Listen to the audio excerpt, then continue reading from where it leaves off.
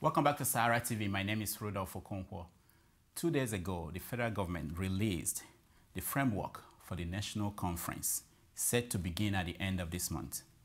Our next guest was the chairman of the Presidential Advisory Committee on the proposed national conference.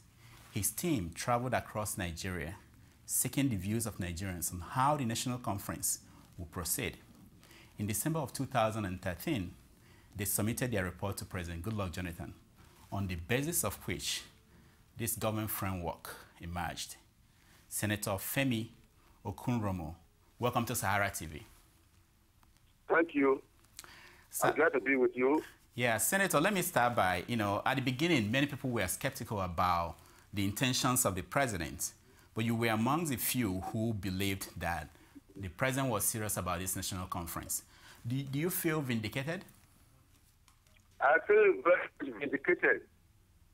Of course, everything that has happened since then shows that the president is very, very serious about having this national conference and is very sincere that he really wants to bring about a positive change for Nigerians. Now, because he has not wasted any time at all in dealing with our report, and within a month of our submitting our report, we have been able to come out with a final set of modalities based upon our report of how the conference will be organized. Yeah. So I believe that all this has vindicated my confidence in the president. Now, the framework was just published, and I want to ask you, did it meet your expectations or the recommendations of your committee? Yes. Oh, the government basically accepted the recommendations of our committee. Where there were changes, the changes were carried out with our full participation. We sat down with government to look at those areas where they thought there should be changes. And the changes were not affected by government alone, but by us in collaboration with the government. And the only area of change was in the manner of selection of the delegates. Now, what did you recommend? In our original report, we had recommended that most of the delegates should be selected by election, that is not selected but elected. We went democratic election of most of the delegates. And in fact, our recommendation was that nominated delegates should not be more than one-third of the total number of delegates, so that at least 2/3 of the total number will be elected. That was the original recommendation. And that is the only aspect of our recommendation that we had to sit down with the government to review and modify. So what was the... We are not going for a total nomination of delegates by the appropriate stakeholders. So what was the argument of the government that won you over to their side in terms of whether they should be elected or nominated? The aspect of the government was based on the reality that to have elections, the national conference, we will need to have an electoral law, which will have to empower us to have such elections. The present electoral law in Nigeria does not cover anything other than governorship and presidential or similar elections.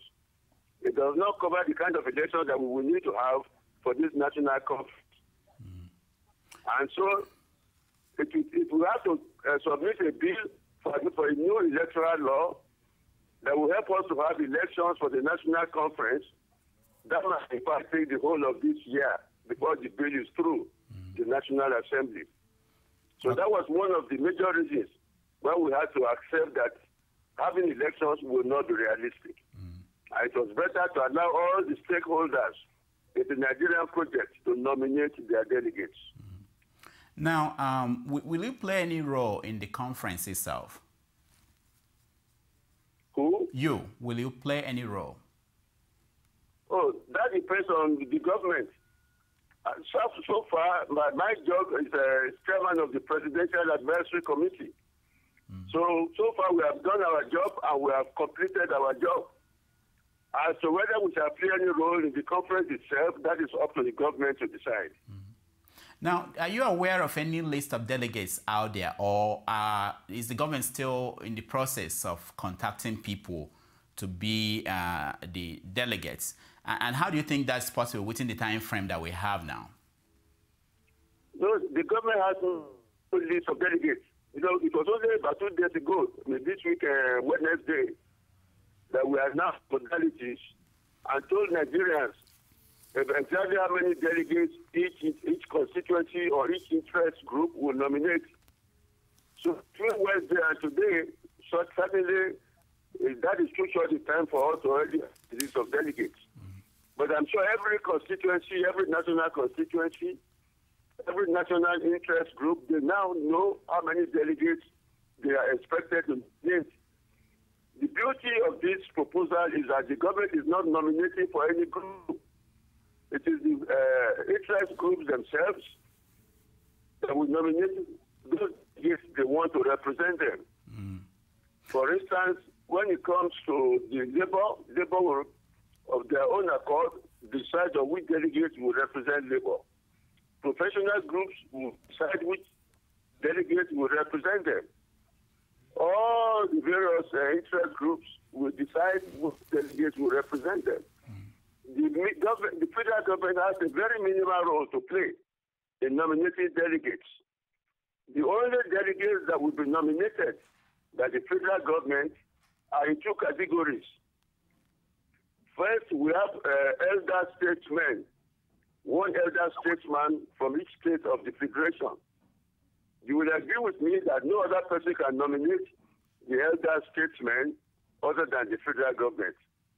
So that is 37 people for the federal government to nominate, 1 from each state and 1 from the Federal Capital Territory as elder statesmen. Beyond that, the federal government is allocated only 20 delegates. So out of 492 delegates, they are allocated just 20 delegates to be nominated by the federal government beyond the elder statesmen. So that will show you that besides more than 80-something% of the delegates are being nominated by Nigerians themselves. Now, Senator, let's look at this. I'm looking at the figures too. Apart from the ones you mentioned now, you have 6 people from the military, 6 from the police, state security agencies. Some of these groups are part of the government. No. If you look at the modalities that we released, the last column of the modality says who is to do the nomination. I hope you have the modalities with you. No, you know, I agree. Military, it says nomination by the stakeholders. It clearly says nomination by the stakeholders. Retired military people have their own organization, and besides the existing military hierarchy, in collaboration with the retired military, they will decide among themselves who should represent the retired military. Senator, the government is going to play no part in this. Yeah, Senator, let's look at this, okay? Let's say the police, they will nominate 6 people. It doesn't matter who will do the... Retired police, not active police. Retired, okay. Retired police, okay. All right, let's leave that. But we know that at least the government will have 50 or more people to nominate in this process, or people who are closely associated with the government. Now, we also know that the government will have what? People, about 60 people to nominate. And about then 60, including the 37 elder statesmen. Yeah. And then when you count the people that were formerly part of government, you find out that the government will have more people than, say, the ethnic nationalities in that conference. No, that is not government. If you say people that were formerly in government, that is not government. Okay. For instance, when you talk of former senators, they are not in government. When you talk of former governors, they are not in government. Okay. All right. So you don't count retired people as being in government, or you don't count people who were in government before but are no more in government. You don't count them as being government. Okay. They are not government. Okay, let's look at this. The ethnic nationalities. It appears as if there was emphasis was not placed on their role. I know that they have representative. They have the figures I have here is minimal. It's out of the 252 or so ethnic nationalities we have in Nigeria. I think the reservation we have for them is about 125, if I'm not... No, we have, for instance, we have, other is 19, I said number 19 in the list of the modalities. Yeah. If you have it in front of you. Yeah. Socio-political, school, socio-cultural, and ethnic nationality groups. We've allocated them 96, 15 per geopolitical zone. Mm. So is that, do you think that... You have to remember, yeah. two things you must remember. All these 492 people also belong to ethnic nationalities. Mm-hmm. There is nobody in Nigeria that descended from heaven without an ethnic nationality. Yes, yes, but if someone is... everybody in Nigeria has an ethnic nationality. Yeah, but if someone is representing the retired military officers, he's going there to represent them, not to represent his Soko or whatever ethnic group he's from. So what I'm saying is that, don't you feel that there is less emphasis on the opinion or the views of these ethnic minorities, that emphasis seems to be on other aspects of the society? Is that intentional? Listen to all the, okay, let us go through all the various categories of delegates and see which of them are not vital stakeholders in Nigeria. If you talk of the retired military and police and state security, I believe they are vital stakeholders in Nigeria because the security of everybody depends on them or depends on these institutions. So you cannot say that they are not vital stakeholders, but they also have ethnic nationalities. They come from some ethnic nationalities. Traditional rulers come from ethnic nationalities. Everybody comes from ethnic nationalities. No, it's true. It's true. Retired civil servants, these are very experienced people who have served the country. They're a vital interest group in the country. Labor representatives are a vital interest group. No, I agree with you, Senator. What we have done is to see that all vital interest groups in Nigeria are represented. Now, Senator... When the meets to talk about Nigeria, we are talking about the interest, the common interests of Nigeria. So all the vital interest groups need to be represented, and they are all represented. Okay, Senator, let me ask you. Ethnic nationalities, they're adequately represented by these socio-political and socio-cultural groups, which we have also adequately accounted for. Okay. All right, Senator, let me ask you, because people are complaining, why should the president nominate the chairman, the deputy chairman, and the secretary of the conference? What is the thinking behind that? I suppose, except somebody wants to be mischievous. Certainly, when we have the national conference of 492 people, I don't see who else but the president can nominate the chairman and the vice chairman can't the delegates, and the secretary. Why can't the delegate do that? Why can't the delegates sit down together and nominate who will be their chairman? Because that will immediately throw the conference into controversy. Okay. Already, that will immediately, before the conference starts, that will immediately generate controversy. Okay. The government is not funding this conference, and they have the right to appoint a chairman who they believe has the requisite qualities to steer the conference through successful proceedings to a successful conclusion. Definitely, it is in the interest of the state and of everybody that this conference should be successfully held and successfully completed. Not everybody can do that. You don't get anyone to come and chair such a conference. You need the person with the right qualities of patience, the right qualities of tolerance, the right qualities of understanding of Nigerian politics to be able to steer such a conference through to success. Only the government can appoint such a person. All right, let me ask... The government has the right to appoint such a person. Okay, Senator, let me ask you, because some well-meaning Nigerians, they've questioned whether the design of this conference is aiming at kind of negotiating the way the structure of the country is at present. Is it possible with the design of this country, when you don't have sufficient people representing the ethnic nationalities at the table? Because people from the labor union, from the police, from the military, from different aspects their primary focus are not going to be the kind of structure that people originally had in mind in terms of let's renegotiate the structure of this country. Do you think that could come out? I think you are wrong. I think you are wrong there. Okay. The mere fact that you are representing labor doesn't mean that you don't have interest in the structure of this country. Every single one, no matter which particular constituency you represent, is interested in the basic structure of this country. In fact, the mere fact that you are representing a particular group doesn't mean that your interest is there only to protect the interest of that particular group. No. If you are representing labor, you are not there just to protect the interest of labor. If you are representing youth, you are not there just to protect the interest of youth. Everyone has the interest of Nigeria, the totality of how Nigeria should be organized, how Nigeria should be structured, what power should belong to the federal government, and what power should belong to the federating units. These are concerns of all Nigerians. All the 492 delegates are, in fact, very much concerned about all these issues, not just about the limited issues concerning their immediate constituents. All right. Let's say things go well the way you are portraying it now. So for anything to come out of this conference, there has to be a unanimous agreement, or 75% of or 75% of the delegates. Yes, consensus or 75%. Yeah. So so do you think that serious issues about the country that we can get 75% of these delegates to agree on? Do you have that kind of feeling that will happen? You see, nothing can be expected to be perfect.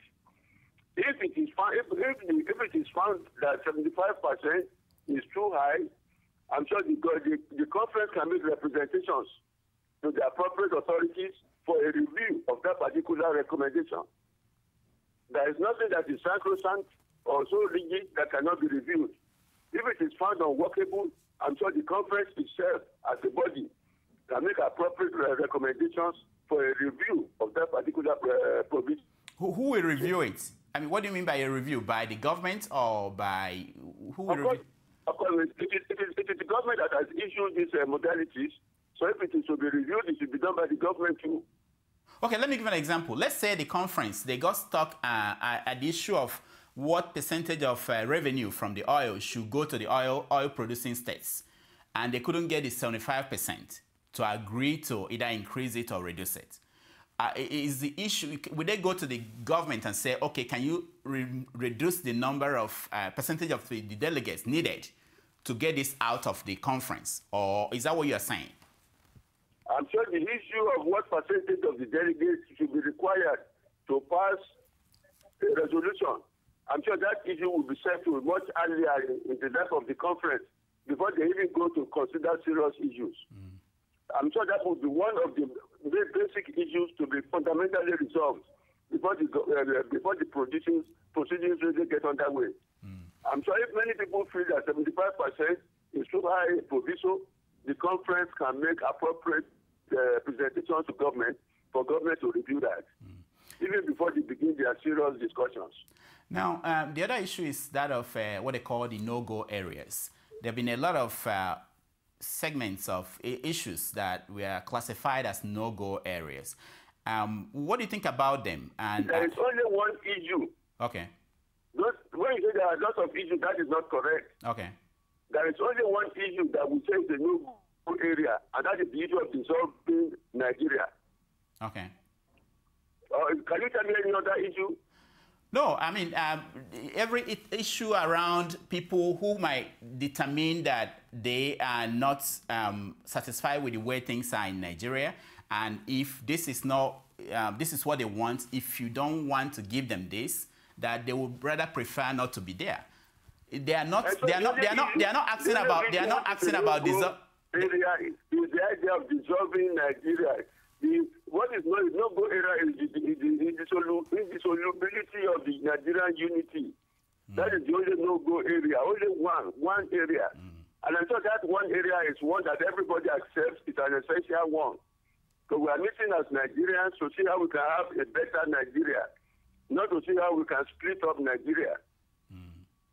Now, let me ask you, we're running out of time. This conference, what would be the outcome that you will consider a success? What kind of outcome? The outcome I will consider a success is we shall deliberate on the structure of the country and reach agreement on whether the present structure is okay, and if not, what structure do we want? We shall deliberate on the powers that should belong to the federal government and the powers that should belong to the federating units, so that we have a true federalism and that we really have a federal republic of Nigeria. We shall deliberate on our most present mode of governance, whether we should continue with the presidential system or go back to a parliamentary system. All of us take a decision on what we think is better for Nigeria. And then, of course, we shall deliberate on revenue allocation and resource control and see what is the best organization possible to mobilize resources to the maximum from every part of the country and utilize those resources for the maximum development of our nation. These are all very essential issues and very primary issues that I think the conference must resolve.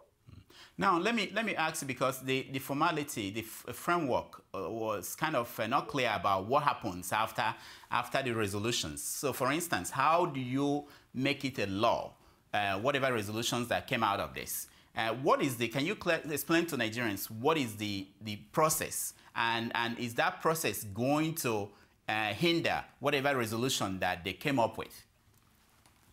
You see, there are two contending viewpoints on that issue as to what will happen to the decisions and findings of the conference.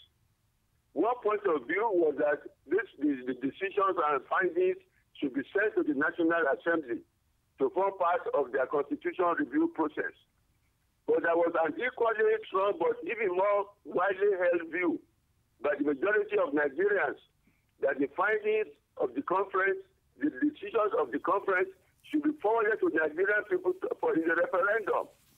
And then once the Nigerian people have approved it in the referendum, it should then merely be enacted into a new constitution by the National Assembly. These were the two contending issues. Because the two contending issues were so strongly canvassed by different people, we decided that that issue should be left for the conference itself to decide. In other words, our committee did not recommend that it should go to National Assembly. And our committee did not recommend that it should go for referendum. Our committee recommended that the conference itself should take a decision on that. In other words, they should take a decision on how they want all their conclusions and findings to be treated. Whether they want it to go for a referendum or whether they want it to go to National Assembly, we leave that decision to the conference itself. The President agreed to that arrangement, did he? Yes. Okay. What is it? No, I said, did the President agree to that arrangement where the committee will decide? Yes, of course. That is the final position. That the President agreed to that. Yes. Okay. So and that is what you see in the report. That is what you see in the press conference. In the statement read by the Secretary to the government, he said so, that the National Conference itself will advise on the fall. Okay. Now, one final question. So, based on what you've outlined now, how is this conference different from all the past ones we've seen? The way it is different is that the federal government is making minimal nominations. I've said that the federal government is nominating only about 60 out of 492. This is a big departure from any conference we have had in the past. The one we had most recently was in 2005 that was held by Obasanjo. The federal government nominated close to 80% of the delegates. Okay. So there's a big difference. This time, people are nominating their own delegates.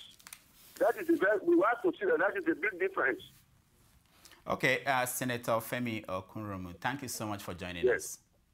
It's a pleasure. All right, when we come back, we are going to talk to El-Rufai, the Deputy National Secretary of the opposition APC. And we're going to talk to him about his experience at the SSS, where he was detained sometime this week. Stay tuned.